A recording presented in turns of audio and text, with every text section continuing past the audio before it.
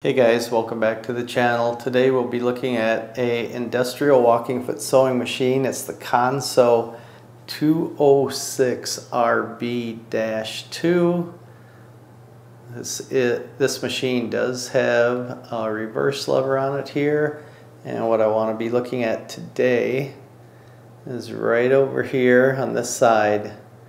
We have the upper tension assembly. If you know these machines, you might be able to tell. I think somebody took this assembly off and they put this thread guide behind the assembly. So we're going to just take this all off and just check it over, clean it up, and then put it back on and get it working properly.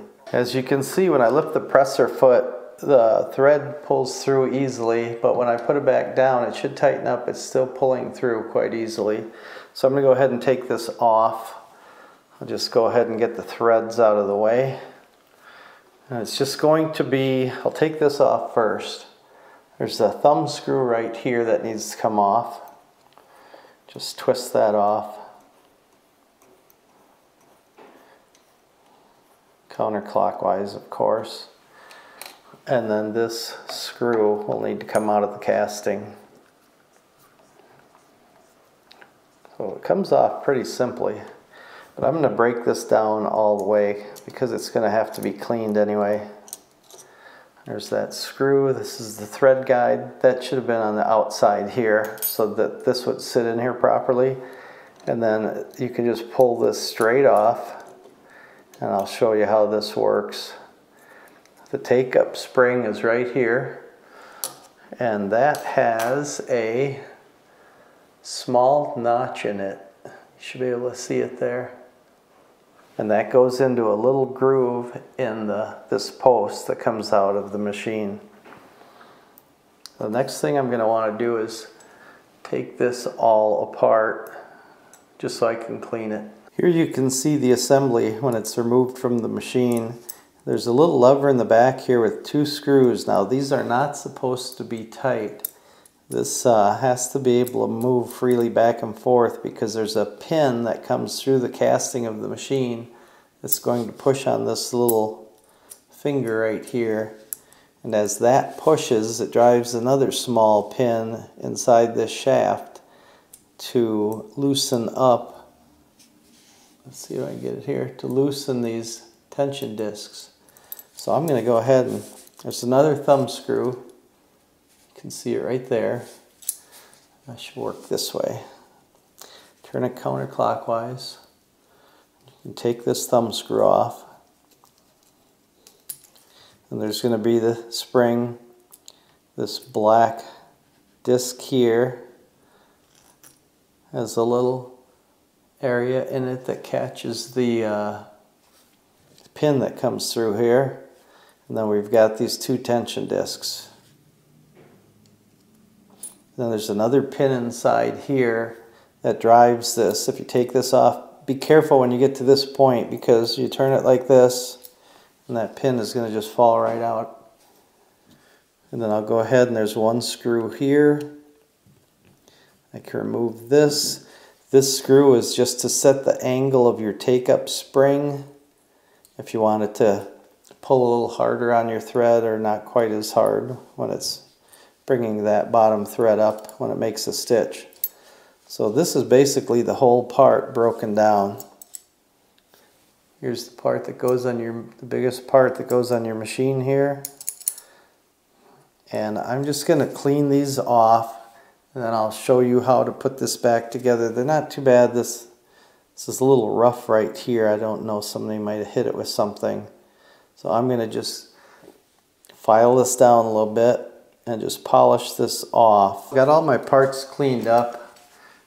As you can see here, this little pin that comes through this assembly did have a little bit of a burr on it right here on this edge. And if you don't have a file, you can go and get a little nail file. And just right on the ridge here, there's a little ridge here from this being pushed up and down so many times. And you can just work that and get that off. So when you put this back together, what I would recommend is hold your assembly like this and this little pin that goes through that's in my hand. I would put this part together off of the machine, because when you drop this pin in, this one end is a little bit, see how the shape is there? It's a little bit bigger. You want to put the thinner end in first so the bigger part is out, and then it's going to drop through right here. See it sticking out there, so that when the shaft that comes through the machine casting pushes on this, this will push up on and release the tension on these pressure discs. I'm going to hold this just like this. These discs have to go a certain way. See how it's convex there? All right, this is kind of fiddly, but drop that on, and there's a little cutout that's going to go over that pin. So this piece goes on first, just like that. I'll take the other one and put it the opposite way, so that it makes like a channel here for your thread to go into, like that. Then the next part will be this next disc that goes on, that's got that piece of metal through the middle there, that little bridge. Drop that on. And the purpose of that bridge is so that when this lever gets pushed, that disengages those two discs. The next part that go on will be this spring. And I'm going to have to put that on the table so I can compress that enough to get this thumb screw going. Okay, you can't see that, but you'll get the idea. All right, so it should look like this. Now you can see there is this cutout slot on this threaded rod that comes out, or screw, whatever you want to call it. If that gets compressed too much, because you know these are older machines, you don't know who's been working on this, if they know exactly what was going on. You can spread that apart a little bit, but be careful so you don't break those off. I'll just run it in until it's like this. Okay, so now when you lift the take-up lever on your sewing machine, what's going to happen is it'll push on this, and it should free. See how the spring moves away? It should free up the thread, so when you pull on your thread with the foot up, it's not bending your needle, or you don't have to pull super hard to get it out of there. So that's this piece put together. Well, we have one more. I can put this on too. Okay, this is just the thread guide that's going to, it does have a part that sticks out here. That works in conjunction with the spring. Let me grab that. That's over here. That spring's going to sit on there just like that. Just like this. And then there you can see the little pin that sticks out the back. Okay, so I can go ahead and, I'm not going to worry about the take-up spring right now. I'm just going to put this, it's going to sit right on the front here. And then there's just one little screw that's going to hold that on. So this is kind of fiddly work, but if you're patient, you can have this. By the time you would load your machine, take it to somebody to work on it, and go back to pick it up, you can do this on your own.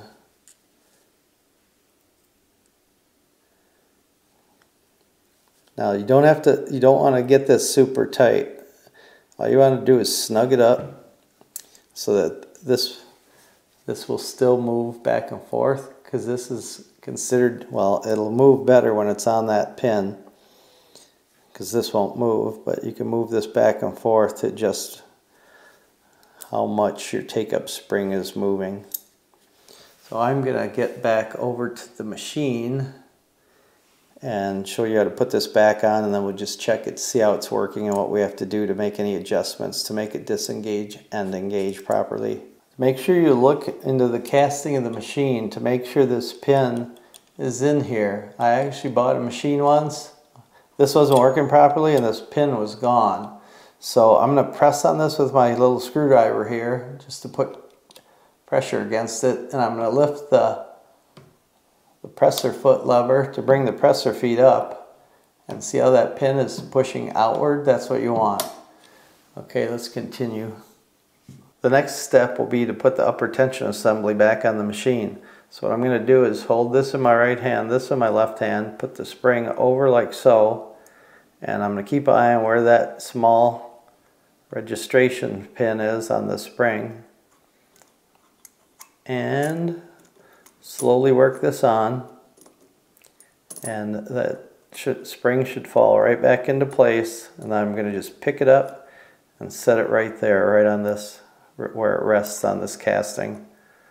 Okay, I'll hold this with one hand, get this thumb screw back on. Sorry if I'm blocking things, try to keep my finger out of the way. Now I'm just going to get this started because this will help me hold this in position up here. You can see a little movement there. The next thing will be the thread guide, like so, and then this screw has to be put in.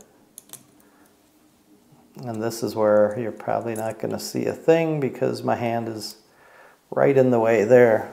I can get it out of the way here. Just going to let that drop just so I can get this started. Just run this in. You can, later on, you can move this wherever you want. I like to keep it at an angle, something like this, so then I can bring my thread in the top hole out the bottom, and the thread has to run right over the top here. So I'm going to get this just snugged up for now. And then I'm going to just check this, where this guide here with this little finger is set, just so when can change that a little bit. It just, when this spring is working as you're sewing, this can just adjust it a little bit. So I just snug that up right there. I've got the upper tension assembly back on the machine, but since we're here, I'll just quickly mention what these two screws do that are in this casting. The far back one you can loosen up to turn this shaft if you need to tighten or loosen your spring right here.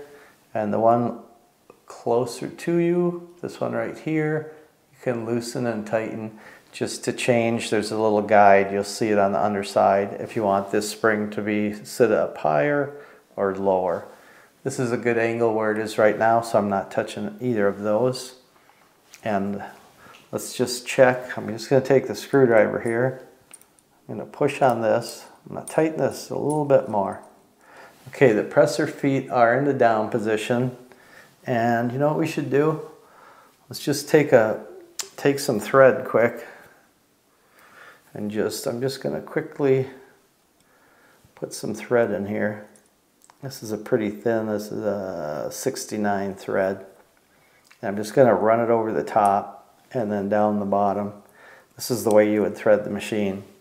Okay, and I can tell now when I pull, tighten this up a little bit to give it a little pressure, I can tell there is resistance. So this is pushing against the thread the right way. And when I pick up my presser foot, it pulls through smoothly. Okay, so it's working properly now. And then when I set it back down, that registration pin will go back in and I've got tension. And if you need more tension, you just turn this thumb screw in. So let me show you from another angle how this all works. I've taken the end cap off of the machine just so I can show you how the mechanism works here from this side. This is the lever that will raise your presser feet, and you can see this little part towards the back here and that gap moving. That is what's going to push that pin to disengage your upper tension discs. So and then also watch over here, you'll see that move ever so slightly. The machine's wiggling a little bit because it's on the table, and that will open up those discs so you could pull your thread through. That should do it for this one, guys. There are many machines that have this same design upper tension assembly. So hopefully this video was helpful, and let's just take a look at the machine here. It's the 206RB-2 industrial sewing machine. And if you liked the video, if this helped you out, hit the thumbs up button, like and subscribe. I notice a lot of people do watch the videos just to get the help that they need at the moment. They may only watch for like 2 minutes, they figure out what's wrong, they just leave the video, they don't like, they don't subscribe. It really helps me out if you like and subscribe to the channel. And it inspires me to make more of these videos. They do slow me down on my repair process, but I don't mind making these videos. You know, they help other people out with their machines. I know there's a lack of industrial sewing machine repair people. They're just getting older, retiring, and a lot of the shops are shutting down. So let's keep the videos going. Like and subscribe. See you on the next one. See ya.